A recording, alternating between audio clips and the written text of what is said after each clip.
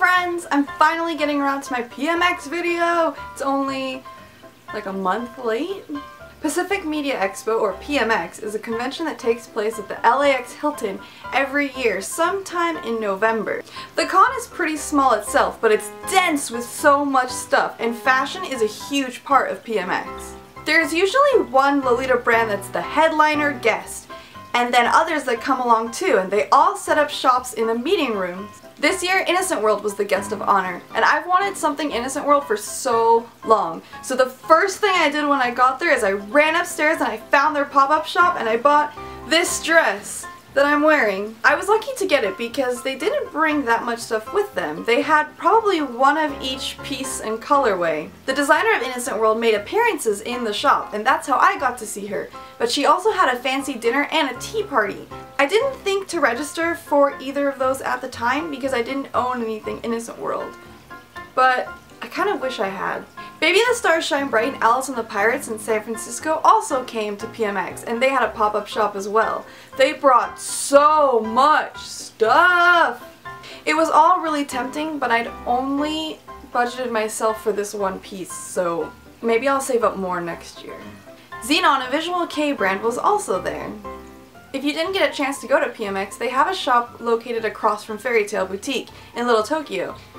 Miss Harajuku is a consignment shop from Northern California, and they brought a lot of stuff to PMX too. I think they probably had the most, and they had a huge range of styles since it's a consignment shop and it's all different pieces. They have an online shop, and they also buy, repair, and sell dresses and all sorts of different pieces, so definitely check them out. I'll put the link somewhere. Leaf, a Korean brand, was also there. I'd like to own more Leaf dresses. Right now I have Alice in the Mix Works, but they've recently come out with a lot more sweet pieces that fit more into my style. The other thing I really like about Leaf is that their dresses tend to be on the longer side. And lastly, Tuba's brand! My friend Tina, we call her Tuba. It's a long story. She's a FITM graduate and she just started her line Martian Maiden, and I'm sorry if I said that wrong. Right now she's just selling headwear, but I think that she'd like to extend her brand and offer other pieces. You can commission her for things too. I sincerely wanted to buy a headpiece from her brand, and that was another thing that I had set aside a little bit of money for, but every time I went over to her stand, there was always a bunch of friends there and we just socialized, and I completely forgot, so... Tuba, take my money! I think I'm gonna commission her for something soon. All of these brands were also featured in a fashion show on Sunday, which I had to miss because of a concert. And I'm bummed because it's the first time in years that I've missed the PMX fashion show. But I'll tell you a little bit about why I missed it towards the end. Can't afford new brand, there was also a Lolita swap meet, where Lolitas could sell off second-hand items. There was a lot of good deals and options for everyone. With so much Lolita shopping, so many Lolitas came. Everyone looked their best, and here's a couple coordinates I saw at PMX.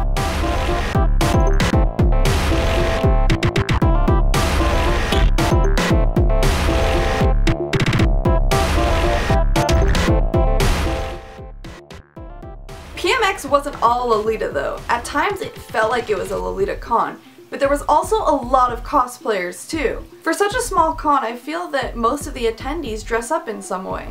I didn't check out any of the panels this year, but I did peek in a room that was playing Yoshida bicycle anime, and I ducked out again because I'm really far behind and I didn't want any spoilers. Artist Alley was full of cute accessories and illustrations and so many things! One of our local Lolitas had a really cute shop with accessories you could wear with Lolita or just cute clothes. I met two wonderful punk rock Sailor Scouts who were selling cell phone cases and really cute accessories. The exhibit hall was packed with great stuff. As tempting as it was, I don't need any more alpacas. I'm good. There was a Supersonico I really want, but again, I'd only budgeted myself for the dress.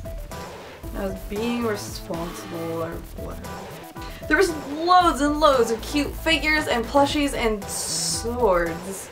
Yep, even swords. Like I said, Pacific Media Expo isn't a huge con. You can probably see the entire exhibits in one day, but you stay to hang out because so many cool people come. It's nice to socialize with everyone, and they have different meetups each day, and you can also get attacked by Teletubbies? I wasn't able to attend the last day of PMX because I was getting some much needed rest and I had to get in line for perfume! If you don't know who Perfume is, go open a new window and just YouTube like top 10 Perfume songs and listen to them. They're a J-pop band, they've been around forever, I love them.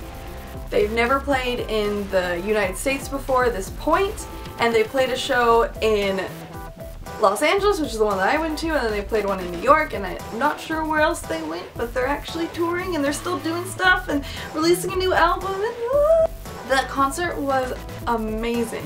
The effects were incredible. I couldn't bring in my camera, so I didn't get a lot of footage, but it was well worth it.